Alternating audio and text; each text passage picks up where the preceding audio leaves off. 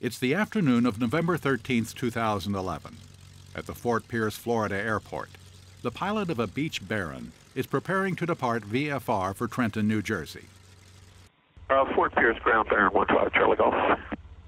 Baron calling Fort Pierce, ground, say again. Yes, sir, it's 15 Charlie Golf.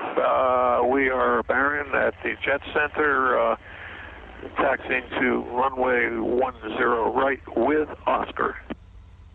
Baron 15 Charlie Golf, Fort Pierce ground, runway 10 right, taxi via left on Charlie, right Charlie 8, hold short of runway 14. On Charlie, right on Charlie, say again. Due to construction on the airport, several taxiways are closed, with the result that any aircraft taxiing from the GA ramp to the largest of the field's 3 runways, 10 right, 28 left, has to taxi on or across runway 1432. Baron 5 Charlie Golf, say direction of flight and wind 12012. Yes, our direction of flight will be to the north.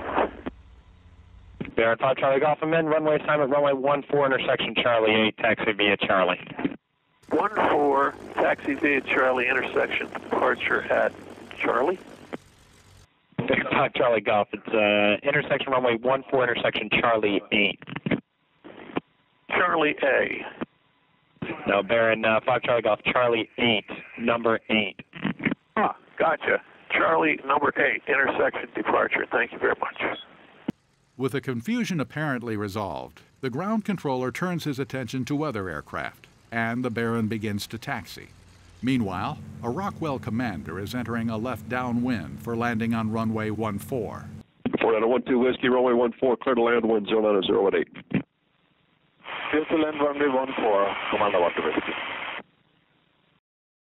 Shortly thereafter, Baron 5 Charlie Golf reaches the hold short position for runway 14, stops briefly, and then starts to move again. It crosses the hold short line and continues toward runway 14, the same runway on which the commander is about to land.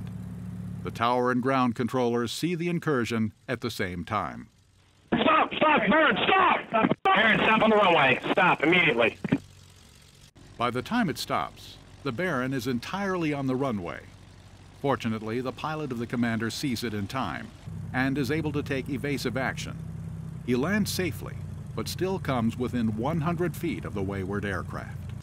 Baron, stop. Sorry about that. 15 Charlie Golf, I got a phone number for you need to call when you get to your destination.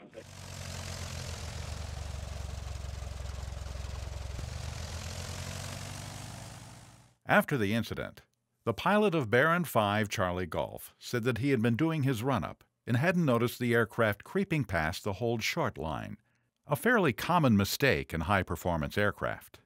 The aircraft traveled roughly 320 feet beyond the holding position before coming to a stop. Regardless of the direct cause of the incursion, however, there are other factors worth examining here. First is the pilot's apparent confusion during his initial discussion with ground control, which indicates that he may not have studied potential taxi routes beforehand, given the airport construction. Second is ATC's change of runway assignment from 10 right to 14. This would have been easy to overlook or forget, since the initial taxi routing was the same for both.